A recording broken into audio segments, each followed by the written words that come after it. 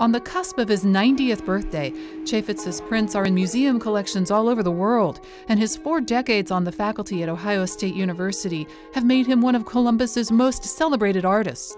He's still going strong, and the messages of his prints are as incisive and relevant as ever.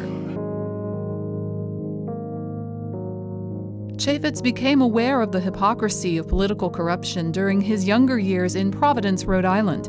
While others attended political rallies or signed petitions, Chafetz discovered that his chisel was mightier than the sword. Politics has changed, but still those old problems of politics working for their own advantage rather than public welfare and good is still around us. So I've had to comment on that.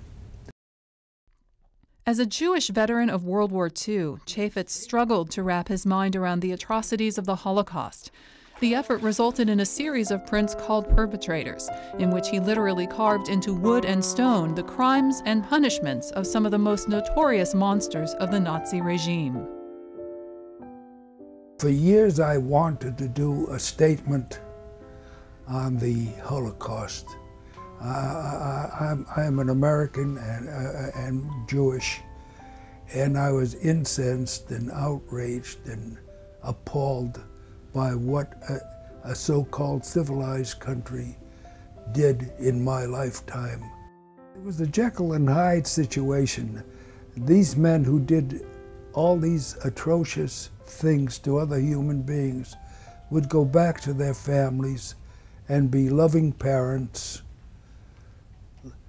loving husbands, and yet they did as their job eliminating women, children, the old people, and how they could live this dual existence made me wonder, what are human beings capable of? During Chafetz's more than 40 years of teaching at The Ohio State University, he saw humanity in all its infinite variety.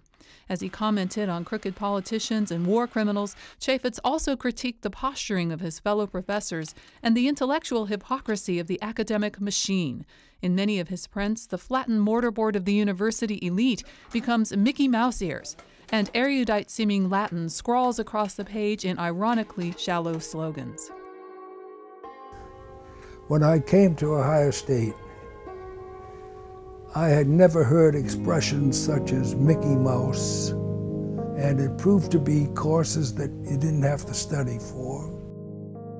I was inspired by the academic ceremonies, the cap and the gown, and with Mickey Mouse, it seemed to be a natural transfer of the mortarboard to the ears. It proved to have meaning to a number of people. But even if Chafetz's chisel cuts deep into the world's shady underbelly, his message is, yes, critical, but not negative. It would be immodest on my part to say that in a world where there are so many different styles of art, I have still remained true to my ideals that human beings count, that politics counts, kindness counts, that people who contribute to our betterment in terms of science, in terms of the arts and literature, continue to be my focus. And my comments on academia, my comments on politics are made with the idea of bettering these institutions. I don't remain critical. I hope for the best.